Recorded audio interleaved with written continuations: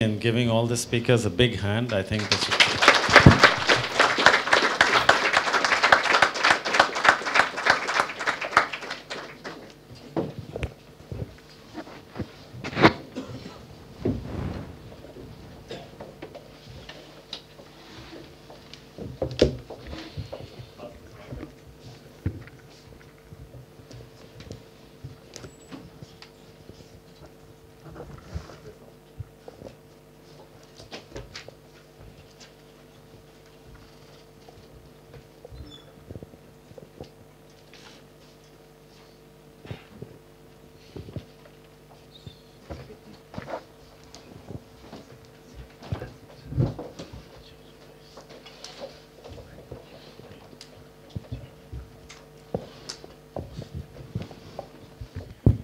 Okay, so that's really an extremely stimulating set of talks that we've had, covering a lot of ground, but there's still a lot of ground to be covered. When we began here, I said that we had a very distinguished panel of speakers, but of course we have an equally distinguished audience here, and so we want to hear from all of you, and I won't stand in the way a moment longer. So whoever would like to, yes, Abhirup. Yeah, so that's very interesting discussion. So the question is the following, and this is to Himanshu. So here's a model of service provision, public service provision, which requires, let's say, some amount of money, right? So we agree that given the particular amount of money that we allocate to some of these public services cannot do very well, right? I mean, the amount of money that goes into health, the amount of money that goes into education, to actually make a difference to quality of education, quality of health through the public sector, we would require a larger quantum of funds that are directed to them, which may not be possible to give given the particular kind of tight budgetary situation you talk about. So in that context, would it not be better to think about the same amount of money to be given through universal basic income? So this is not a question of saying that should we not give more services. It's that more services would cost us a lot more money. So why not give this particular amount of money to people so that they can demand it, and maybe there is a private sector response because of this income, right? So I don't disagree that maybe, things would be great if we could make our public schools much better and everything, but that requires a lot more money, and you just said we don't have that money. So the debate should be, in some sense, should take that into account, in how we look at this issue. So we take questions or you answer?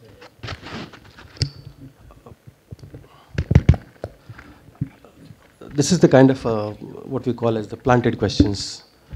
In a sense, not in a sense. This is like very obvious question, and I think the best answer could be given by Kalle Moene, but I'll try and give an answer. You don't have service provision, you don't have schools, you don't have health facilities. Take your model a little further, give money to everybody, what will happen? We are basically going to create excess demand where there is no supply that exists. It's the private sector which is going to fill up, and we all know what is going to happen.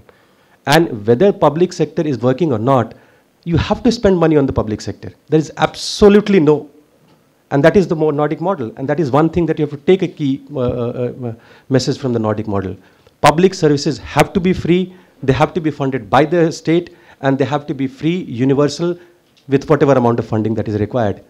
There should not be any doubt on that.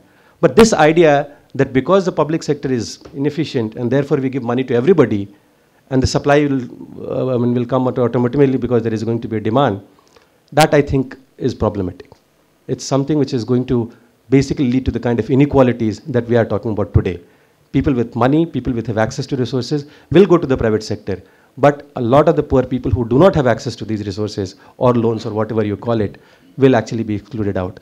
It will actually may turn out into a perverse outcome than what we are actually trying to do, which is to reduce inequality. So, I think coming from outside, none of us coming from outside know what India should do.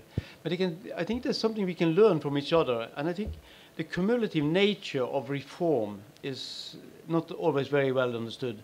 That it's reform, that they are take in Northern Europe that I know the best, then I think one victory in one front laid the foundation for new steps ahead on other fronts. So it was sort of compressing the income distribution at the same time as you sort of achieved better social provisions on other, that they went in together with each other. So it was more that people have higher income in the bottom that sort of supported the new reforms in new steps, and you can use democracy in new ways. Class collaboration, for example, a lot of class collaboration that most radicals like me didn't like in the beginning, but when we understood it, we understand how progressive it is and how productivity enhancing it is, that also workers, class collaboration means that workers get the share of the profits. And you get much more of a collective interest in it. But the basic thing is to say that but Norway and Sweden, when they started doing these things, they were much poorer than, for example, South Africa today, much poorer than most middle-income countries. They were not as poor as India. It wasn't the economy that made it. It was the cumulative effect of interplay between political support, achievements, new stands for new progress, new reforms, and this went on in a cumulative manner. And I think that Norway was very happy to have very strong unions. So I consider the universal basic share as a substitute for having sort of a basic union in the bottom of the system. So people see that they get a share of the benefits of they get property rights in the new robots because they get 10% of the benefits of them. And I think it's in that aspect it isn't either or reforms or a basic share. They are work together. You get people and political interest in progress. That's the main thing. Will you introduce yourself? Myself, Abhishek Kumar from Indira Gandhi Institute of Development Research, Mumbai. So I have a kind of clarificatory question. When you talk about universal basic income, you don't have some kind of poverty alleviation program in your mind? Or do you have? If you have, then I have a question. You're looking at me. Any of you means... I don't have one in mind. Yeah, because so then I don't have a question. But if any of you claim, if any of you claim that there is something of poverty alleviation in mind, then I have few questions actually. If you don't have them.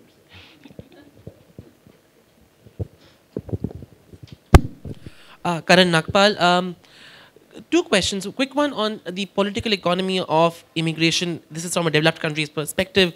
What does universal basic income or share do to popular support or lack thereof for immigration? Already, I mean, the fact that immigrants are welfare scroungers is in the public imagination, or at least is being sought to be put in the public imagination. Would you agree that UBI or UBS would make this transfer a lot more salient and therefore may reduce support for immigration? For people coming from outside, we shouldn't be paying them.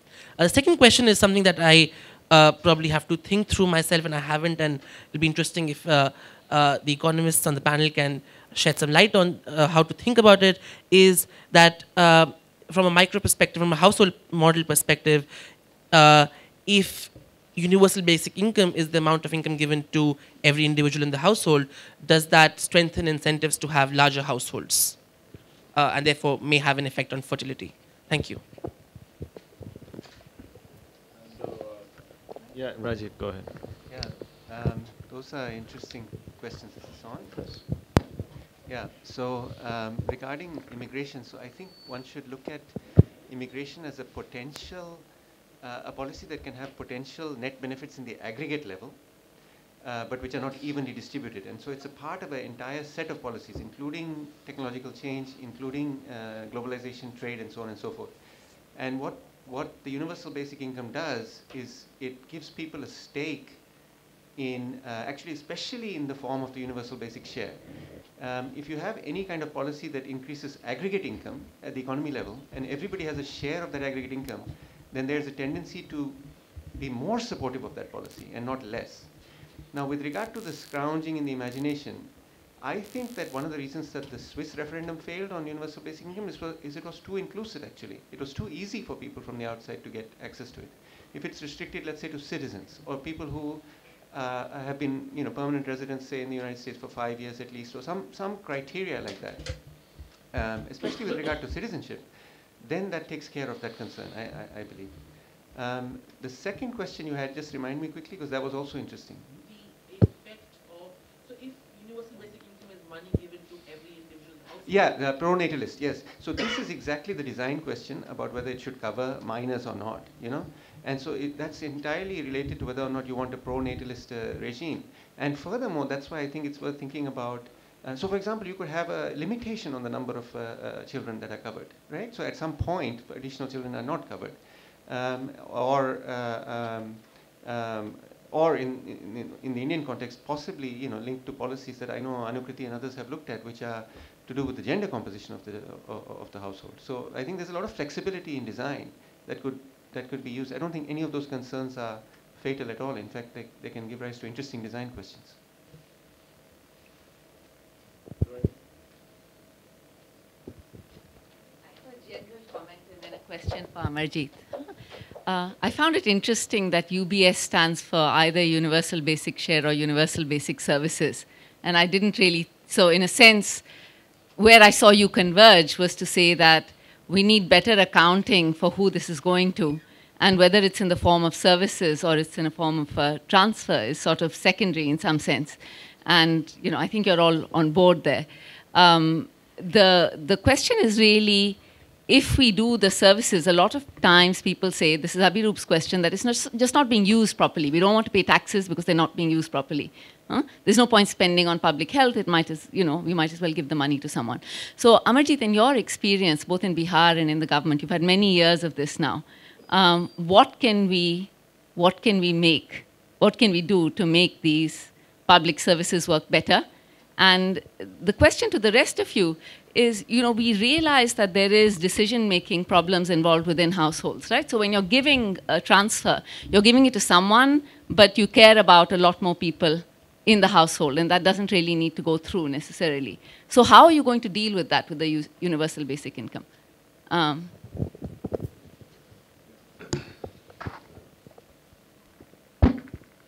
Thank you for your question. No, I think Abhiroop's question also, I fully respect the point that you are making. This challenge of resources. Number one, the first point I wish to make is, while yes, additional resources are required, but what comes out very, very clearly, both in the health sector and the education sector, with the private sector provision as well, meeting some of the requirements, states like Tamil Nadu and Kerala, where healthcare, the universal coverage is available, we find that the countervailing presence of a functional public system has consequences for the quality and cost of the private care which is available. So very clearly, there is a room for both kinds. As known to everybody, both these states, 55 to 60% of the care is in the private sector. But that functional countervailing presence of a public system does have consequences for it. The second issue which comes out very clearly, that many of the challenges are crafting and governance challenges. And I raise this because, especially in the case of education, I think many a time we are a little ahistorical in our analysis with regard to primary education data. 1986, 42nd round NSSO, I'd refer each one of you to that. 69.2% girls in rural India 6+ not enrolled in a school. We often forget it was not 47, it was 1986. When even enrollment of girls in primary schools in rural India was a far cry. Now, I think all said and done, at the policy level, across political parties, there was consensus that there is a requirement for universal elementary education, partly the Supreme Court's intervention, partly a whole lot of other changes in policy. The provisioning did improve. Today, if you do, in fact, Jean Andres and the team, we did the probe report the first round for the states. And the second round, a revisit was done in 2006. And what the revisit found that yes, number of schools had gone up, buildings were better, provision for drinking water, toilets was better, but within the classroom, the learning was still not happening. So it's not just a matter of more public investments. It's also a case of efficient public systems delivering services. So that is more so in the case of education than in the case of health, where a lot of the infrastructure built over the years, actually with that catalytic provisioning and change in management of public systems, there are possibilities there. Health, again, what it demonstrates very clearly, the National Health Mission, from a little below 1% of GDP public expenditure to a little above 1% of expenditure, based on very basic efficiency of public systems, it does speed up the rate of reduction of infant mortality, maternal mortality, and fertility rates, decline of fertility rates.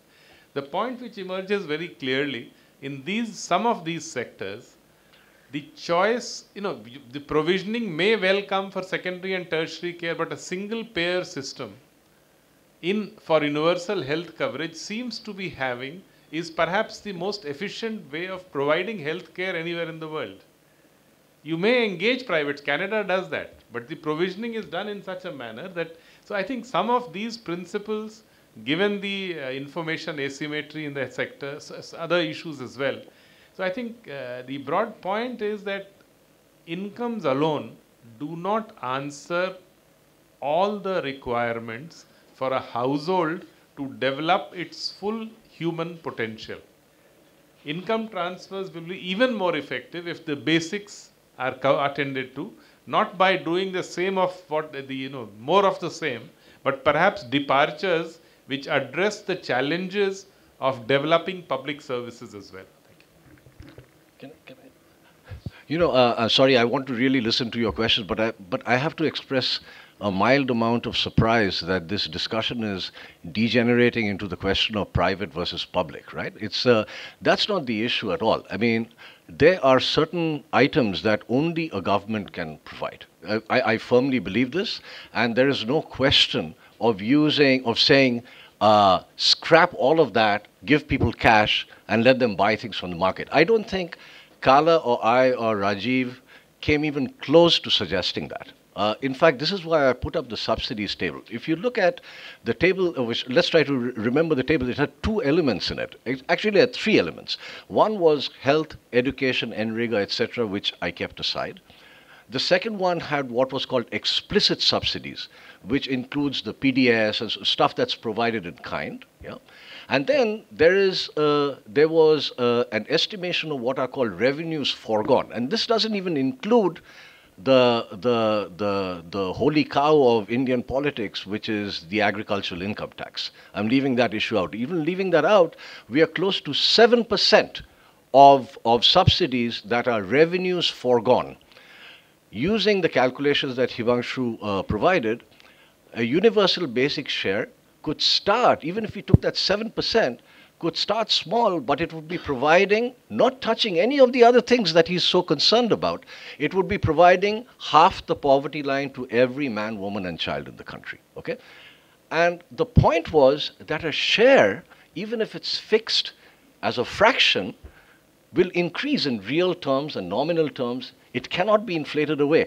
The story about pensioners receiving 200 rupees then and 200 rupees now, none of that is going to happen if things are denominated as terms of a share. But to say we need public services first, and until then we are not going to entertain anything else, I think is taking matters a bit beyond the pale. So I just wanted to make that comment.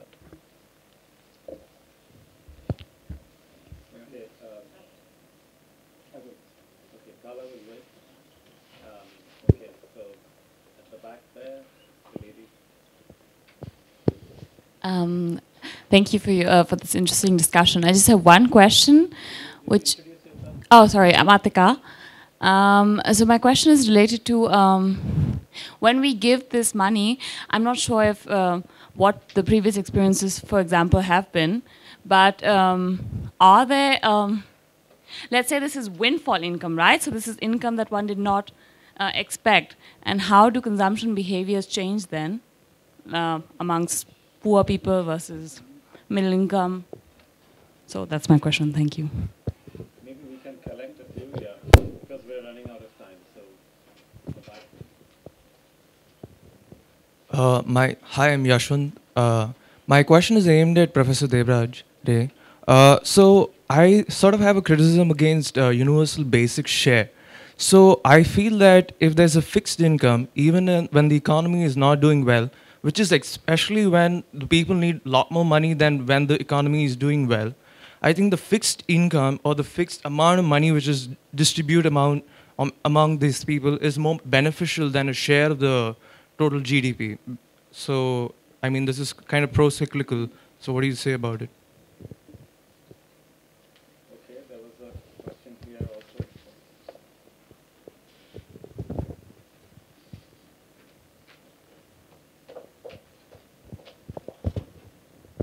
Thank you. I'm Simon Alder. I have a question about urbanization. So cities are, of course, more expensive. As you mentioned, they are more expensive to live, but they're also innovative places and more environmental friendly places. So I was wondering if we have a nominal basic income that, as you mentioned, gives an incentive for people to live not in cities, and we may be creating a wedge preventing urbanization. And I was just wondering whether that could have negative consequences for innovation and environmental consequences as well. And actually, if I may, a second question on automation. So what is different about automation now than 50 years ago that it now is a threat for employment, for instance? Okay, so Rajiv, would you like to go first? Or?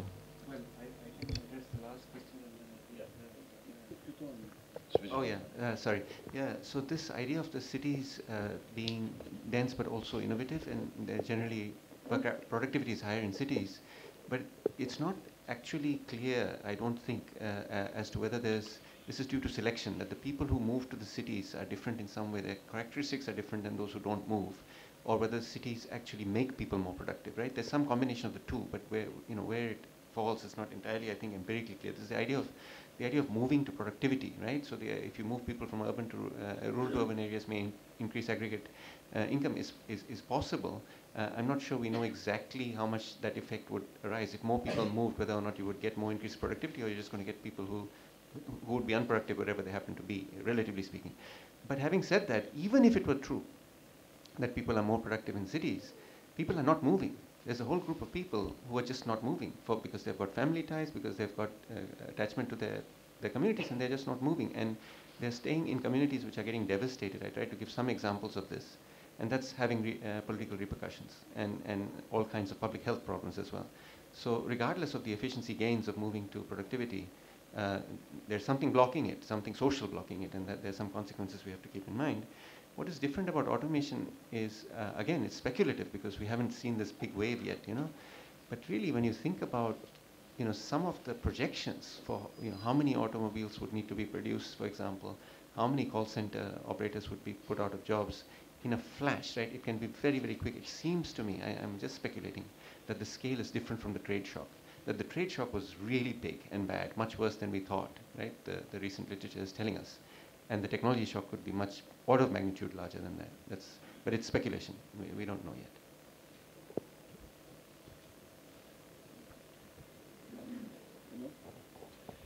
I think the best idea is this on?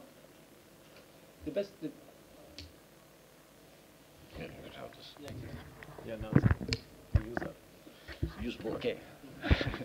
I speak in stereo, okay? I think the best idea in economics is general equilibrium. It's really the best idea ever in economics. But it's used so partially on a not very interesting thing of prices and quantities. Of course, there's politics. It's suggestions for reforms. It is support for reforms. It is provision of public services. It is demands from all these things. Institutions can adjust in a general equilibrium. And the most general rule in the general equilibrium theory that I would propose, that is that those who have the goal get the rule, and those who get the rule get the goal. And you have to break that. That holds in many countries. A general equilibrium phenomenon that provides a support for an inegalitarian society. And one way to break that rule is to have a system of continuous redistribution. And one system of continuous redistribution requires some sort of basic share. And that will give support to a lot of other policies. In Sweden, for example, they didn't have sanitation before they introduced the welfare state. The welfare state came, and then they got a lot of political demands for sanitation, for better schools, for better things. And of course, then that supported more welfare spending. These things are not either or, they are cumulative and they help each other. That's the general equilibrium approach to policy reform and to income distribution. And I think we have to have that view, also thinking that a universal basic share can give rise to social organizations that can come with new demands that we don't think about today. We want to sort of empower people by having a sort of basic subsidies for more freedom for them to organize and express themselves. That's the meaning of it. And I think this is a basic part of it. It could come in many forms. But unions are in decline, social organization in decline, so we have to have some basic support from the bottom for better representation of collective rationality in any society. And then you can use markets, you can use political competition, you can use anything, but you have corrected a failure from the start of that you have some more funding in the bottom and also give people a share so they can get some of the benefits of the improvements that the reforms creates. Not going to specific groups, but to everybody.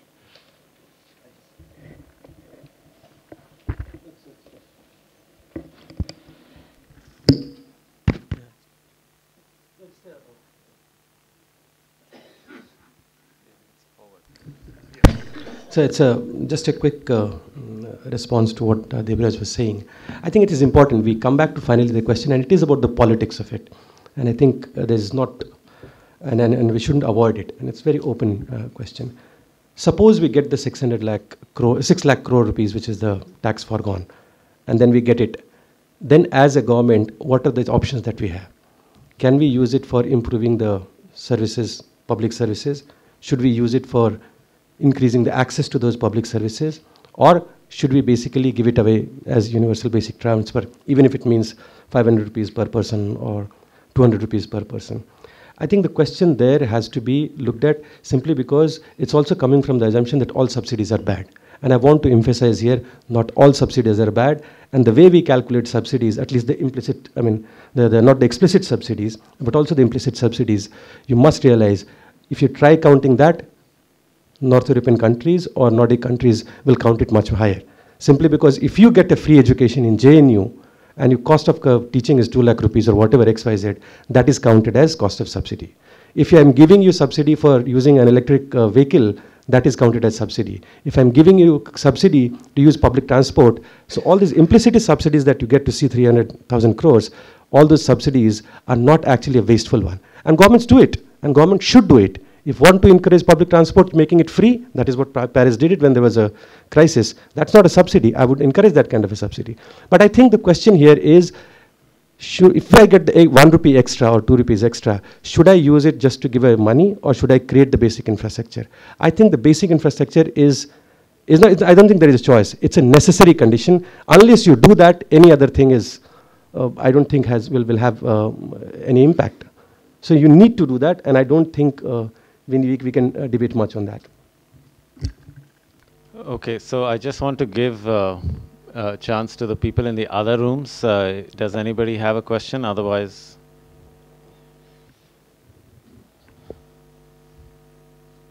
is there somebody from one of the other rooms who would like to intervene at this point? Maybe there's nobody there, and this is one of those things where I'm. Yeah. Okay, so since we are now, a few minutes over time, I think, Abhirup, did you really have something desperately pressing to say? Okay. No, so he will say it afterwards.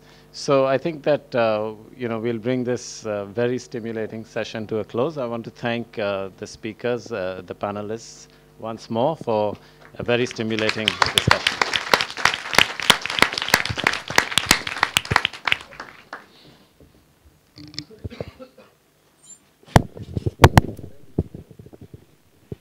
I'll just take. Yeah. So I'll just take 2 minutes to conclude this conference. So yeah, vote of thanks. So first of all, let me thank the ISI administration, and then for all the administration and our colleagues for all the support. But my very sincere thanks to the all the ISI workers, my the cooks, the service boys, the housekeeping staff, electricians, the computer staff, for running this conference very smoothly, and my army of student volunteers who for the last 3 days, or some of them for last 1 month, worked very hard to, as you have seen, the conference was running almost like on autopilot for the last 3 days.